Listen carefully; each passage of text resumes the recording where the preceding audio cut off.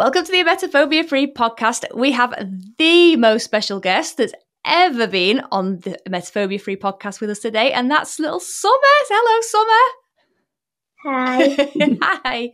Summer's 10 and she's just finished a programme with her mum Susan, and they're here today to tell us all about their experience. So we started it, I counted back, 15 weeks ago was session 1, because we've worked together over the past few weeks, haven't we?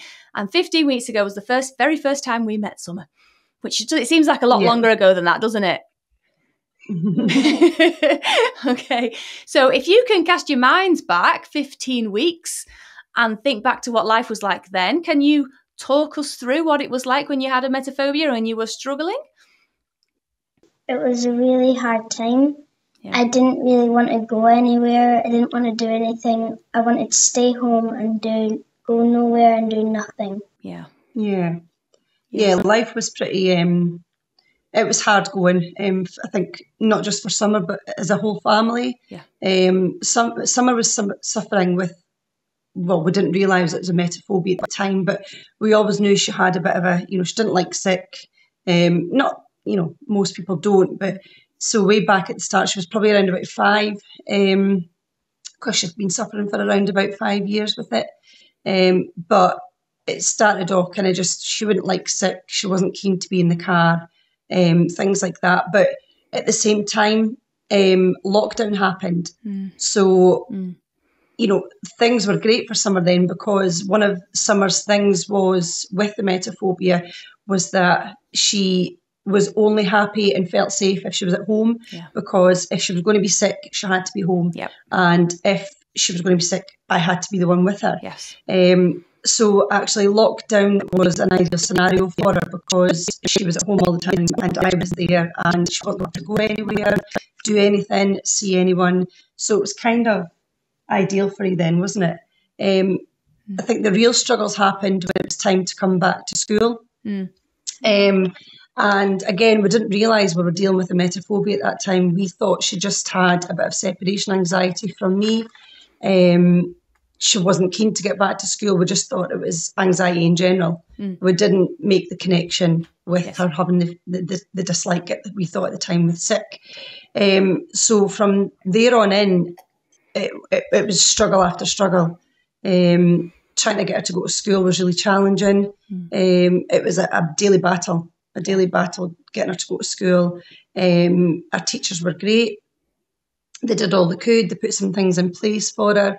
And she'd have good days and bad days, but it progressively got worse year after year. Yeah. We tried everything, didn't we? We had online therapists, because we weren't quite back to doing face-to-face at that point. Yep. We had school nurses involved. And then we eventually went down the route of private therapy. Yes. Because she just wasn't getting any better. Her anxiety wasn't getting any better. The private therapy was really good in the sense that it tackled sort of her general anxiety with things, but it never seemed to be long term. Nothing ever stuck, nothing lasted. Yes. So we just carried on. Things, like I say, things were going from bad to worse. She was lashing out at myself and our 2 sisters. Yeah. Our body was going into sort of fight or flight mode. She wasn't coping. And we just couldn't understand why. We couldn't understand why she was struggling so much to go to school. Yeah. She stopped all after school activities. So our swimming classes got stopped. She used to go karate.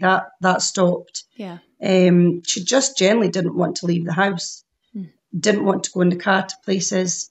And it kind of was a bit of I don't know at what stage it got to, but it dawned on me that there was actually a bit of a link here between her not liking sick, which is what we thought it was, to actually this is really impacting her life in a huge, huge way. So again, I didn't know where to turn. I hadn't really heard of emetophobia before. Yes. So we went back to the private therapist, and she tried exposure therapy with her. Yeah. And it helped ever so slightly with certain things, the smallest of things. But again, it was short-lived. Nothing ever lasted. Yes. And we were at a bit of a loss because we didn't know where to turn. We didn't know how to help her through this. We realised it was the sickness related. that was causing all the anxiety, but we just didn't know where to turn. She was, at that point as well, she was also harming herself. Mm-hmm. You know, it was almost like a coping mechanism. When she couldn't cope, yes. she was reverting to hurting herself because she was so out of control. Yes. Her body was in fight or flight. Yep. We were obviously trying to make her do things that she really just couldn't do. Mm-hmm. For example, going to school Yeah. or just going out in the car to go somewhere or things like that. Yes. And I just happened to do a Google search, and I went onto Facebook one day and just typed in emetophobia, just to see if I can find something that can point me in some sort of direction that we could help her with this. And that's when we found the Thrive programme. Fabulous. So, okay, and the rest is history. So from the moment you found the Thrive programme then, before you reached out, because you did reach out on Facebook, if I recall, were there any reservations? Were there any things that you were going, oh, I'm not so sure, maybe not? Just in case there are other people out there thinking, well, maybe I will, but I'm not sure because of. I generally just think we were at a last-ditch attempt. You know, we had to try and exhaust every avenue with her because, like I said, we tried so many things before and just nothing was working. You know, she just wasn't the happy little girl that she should have been for her age. You know, she wasn't enjoying life at all. Mm-hmm. She literally woke up in the morning, and from the minute she woke up to the minute she went to bed, she just looked like she was carrying the weight of the world on her shoulders. She just was not happy. Angry, frustrated, all of these things. So it was a last-ditch attempt, and in all honesty, I thought, this won't work. It won't work because nothing works. And I generally thought we have to just adjust life to being like this with her now, because or for her to feel like this, because nothing was working. So I thought this is going to be life for Summer and us as a family, because it did impact the whole family, didn't it, darling? It was, you know, it stopped us from being able to do things as a family because Summer wouldn't want to go, and if she did, it used to be a battle of wills. Before we even did anything. So it's then set your day up to be not the fun way we wanted it to go. So I generally had a thought of, this won't work, but we need to try it. We need to know we've exhausted every possibility to help her. Absolutely. Okay. What was your thoughts, Summer, when you thought, okay, well, I'm going to go and try something else now, this Thrive programme, and you learnt a little bit about it? What did you think right at the beginning? Do you remember? A lot of what if this happens, what if I'm sick, what if I can't control myself, what if like something terrible happens to me there, and I just couldn't control it. I couldn't make it stop. Okay. I think she panicked a bit that it was going to be like the exposure therapy was. We tried the exposure therapy, like I said, and bits of it she was okay with, and bits of it she really just was not okay with. And I think she had in her mind that it was going to be something very similar, and that she was going to be not forced, but she was going to be asked to do things that she just knew she was not going to be able to do or cope with. Yes, absolutely. And just for clarity, Summer, did that ever happen the whole time we were working together? No, okay. We were never asked to do anything that we didn't want to do. It was always when you were ready, wasn't it? And something that you chose to do. Yeah. And I remember I actually just glanced back, Susan, at the messages that you sent initially, and you said one of my reservations is my daughter's very strong-willed, and I don't know if she'll be able to do it, or if we'll be able to make her do things that she doesn't want to do, and that just reconfirms the fact that we're never going to ask anybody going through the program, but particularly someone so little, to do something that they find scary. That's not going to happen. So from that point then, when we started session 1 and you got your manuals, because the way the children's program works is Summer got her manual and Mum, you got your manual, and you both set tasks and you read it alongside each other and worked through it together. How was that journey? How was the journey through the program from the time you started? Can you remember it? I know it's quite a while ago now, but what did it feel like for you both? Well, it was good. It was hard work, but it was good, and I know I feel much confident now. Yes. Much better. Like I wasn't the girl I used to be 15 weeks ago, or how long it was ago. Definitely. I've changed a lot in how I feel. Yeah. I wake up in the morning and I don't say it's going to be a terrible day. I say it's going to be a good day.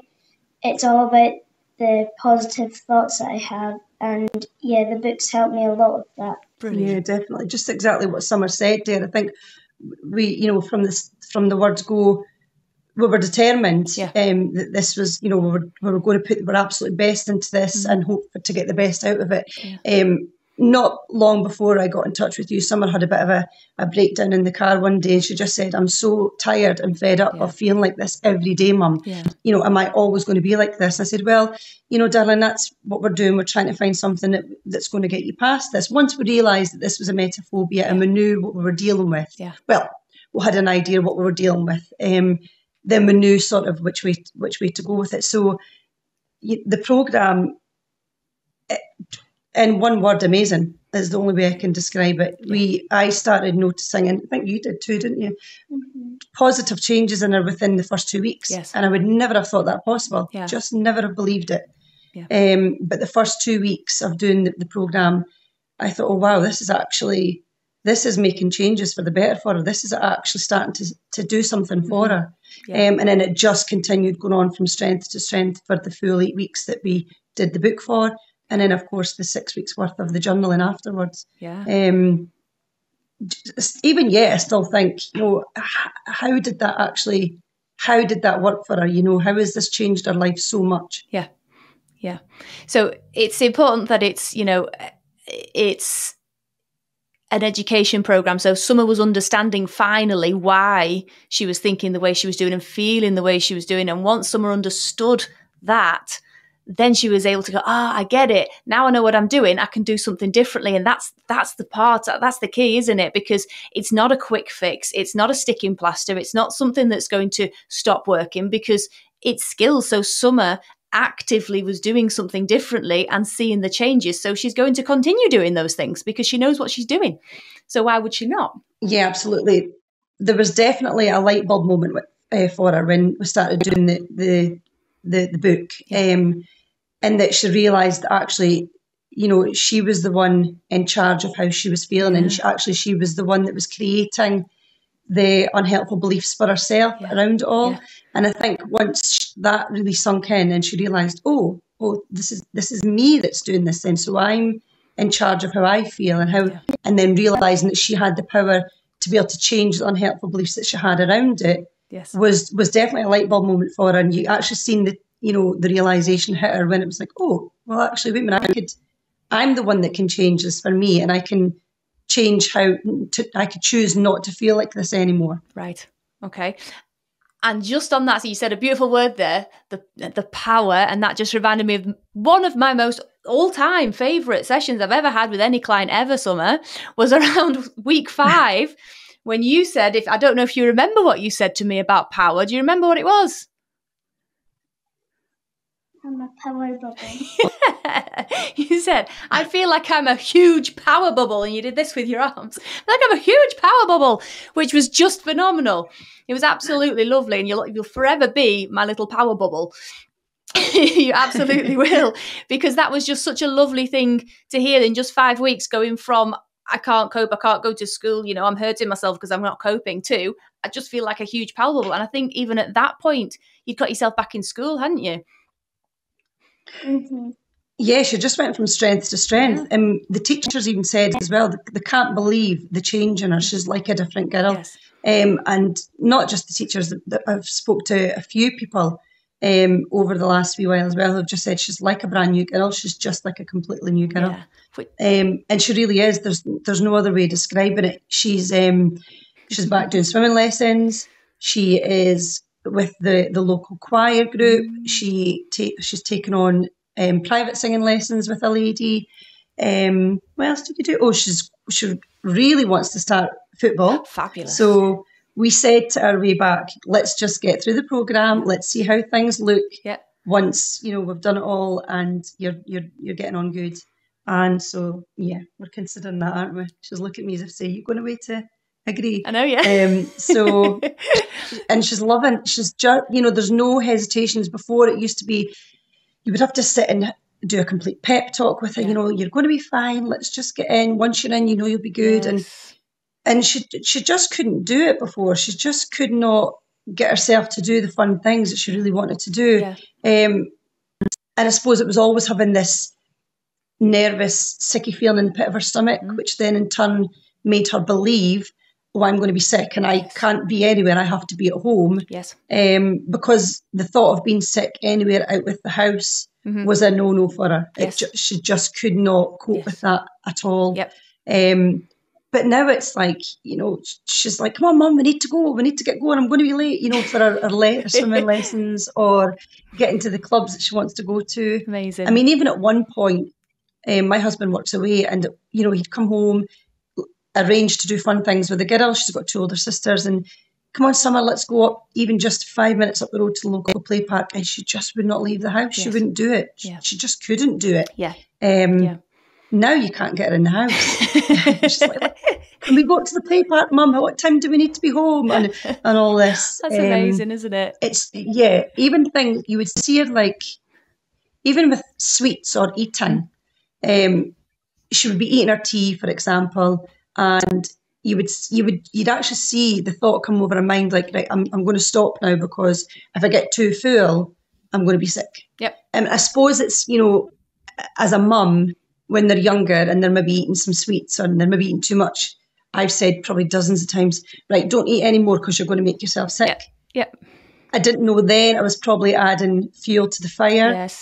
But, you know, so you would see her stop enjoying sweets that she was maybe having and say, I'll have some another time. I'll have some another day, Mum. And she'd put them away. Now, geez, I think my food bill's doubled because she's always in the snack cupboard. She's always, you know, Mum, can I get something to eat? Comes in from school. Mum, can I get a snack before tea? And then goes on to eat her tea. And it's just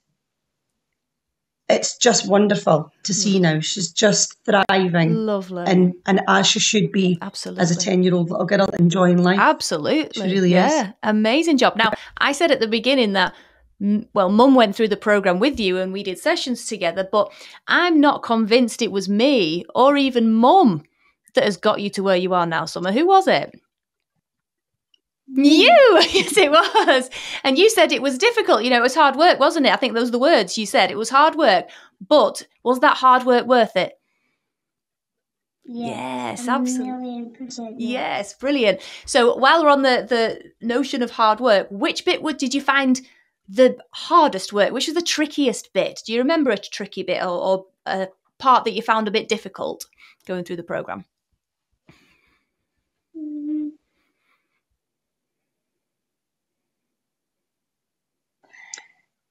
I mean, I would think possibly when it came to setting herself challenges, possibly she found them maybe a bit tricky, the thought of beforehand. But she did them because she knew if she wanted to get to the end of it and be thriving and be emetophobia-free, she knew she had to put the work in and put the effort in. And so she was a complete trooper. You know, you would see the apprehension, you would see the bit of, you know, this is something I've, you know, that I used to avoid before, or this was a safety measure I would always have in place that I need. But she put the challenges in place and she would set her challenges as well and she would just smash them. She would get through it and be like, oh, actually, that wasn't quite as hard as I thought it was going to be. So possibly just maybe doing the challenges a bit tricky. Have you thought of something, have you? Which I'm definitely better now with, but sometimes I go a bit off with it and stuff when my dog coughs. Oh, yes, I remember that. It gives me quite a fright. I used not, like a week ago maybe, I was still getting a big fright when she was coughed, but now I've told myself like helpful thoughts about it and she can cough and I'll be like, are you okay? And she's just, and then, and then be fine. I might go like that a bit because I get a fright, but because it's out of the blue sometimes. You could be sitting in peace and then all you hear is That's not an abnormal reaction to a dog coughing to go, oh, that's okay. And I remember doing some work around that. We had a big chat about that, didn't we? And looked at your thinking around that and your beliefs around that. And you worked hard at that. And that's the reason. The reason you feel you can handle that now is because you worked hard at it. So it does take effort and it does take that commitment, as you both have shown in abundance. But it ultimately is predictable. If you put that work in, you'll get there. You will be emetophobia-free. And Summer, are you emetophobia-free? Yes. Yeah. 100%, aren't you? I think at the very beginning of the programme, that's where I thought it can't work. I mean, it can't just work, just by putting some work in and changing thoughts and changing beliefs. But it really proved me wrong, completely wrong. Eating my words, basically, because, just amazing how different a girl she is now. I mean, she was hurting herself before. She was, just scratching. she would, and it was all she was using. She had to have sick bands on her wrists every time we had to go in the car. If she didn't have to go in the car, she would not be in the car. But if we had to, and she had no choice, it had to be double wristbands for the sick bands. She would have fidget toys, complete distraction, everything under the sun, you name it, squishy, stress balls, everything. I think I don't know where the sick bands are now. They possibly got put in the bin. One in the washing machine. Was in the washing machine. So not a sick band in sight for weeks and weeks and weeks. There's no fidget toys anymore. She doesn't grab something on the way out the door when she's jumping in the car. It's just jumping in the car and getting to where we need to be. And amazing. It's just amazing. Just amazing. Okay. So that doesn't just happen. And in terms of from a mum's perspective, because when we first spoke, I said that the best results are always got when the parent dives in, jumps in, both feet, does the program alongside their child, applies it to their own life, has that really open and honest conversation with them, sets the time aside every day. How was it for you as a parent taking your child through the program? I mean, we done what we had to do at the end of the day. When she needed to be able to enjoy life again. She needed to get past this daily fight and daily battle that she was in. So as a parent, we just did what we had to do with and got through it. It helped. I would say it helped me quite a bit as well, to be honest, because I was probably saying the wrong things. Prior to doing the programme, not things like, "Oh, you'll be fine," or "Come on, you'll get past it. You'll be fine." You'll not be sick. Which I realise now I couldn't give her that guarantee, and I shouldn't have been giving her that guarantee. So it helped me know how to probably talk to her about it and to help her own thoughts. Yes. Definitely. Did that make sense? Yes. So it definitely taught me a lot in respects as well. And I'd probably say it helped me with a bit of get up and go and stuff as well, to be honest. That whole, because I think when you've lived in it for such a long time, a daily battle that we did for such a long time, it definitely does affect my mood. It did affect my mood and how I was getting up in the morning, because should go to bed at night and you think, right, tomorrow's another day, and you'd wake up in the morning and you were preparing yourself for yet again another battle, because just getting her out the door to go to school was a trauma. It took a long time. There were some days we'd go to school and I wouldn't get to my work that morning because it would take about an hour and a half to physically get her to go into school, and then it would take about another half hour sitting with her, getting her settled before I could then leave. And my shift had started at work and things, so there was days I didn't make it into work, or there was days I'd come home and I'd just cry for the bulk of the morning, because it really was. It was horrific at times, and there's no other way. It sounds really dramatic, but it really was horrific. I think everybody watching this will have some link to emetophobia, and they'd agree that word is suitable. Whether you're suffering with it or whether you're supporting a child who's suffering, it's a very difficult thing to live with or support someone through. Absolutely. I remember one time I ended up coming home with them from school. We gave in that day, didn't we? Because it took at least, I don't know. It was a long time. An hour or so. It was longer.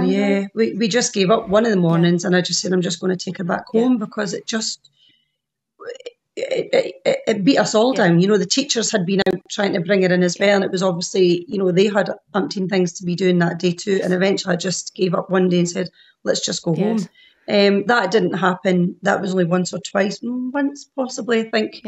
We only allowed that because we didn't want to just say, it would have been easy just to keep it at Absolutely. home. It would have been easy just to say, right, fine, we'll just stay home. Yep.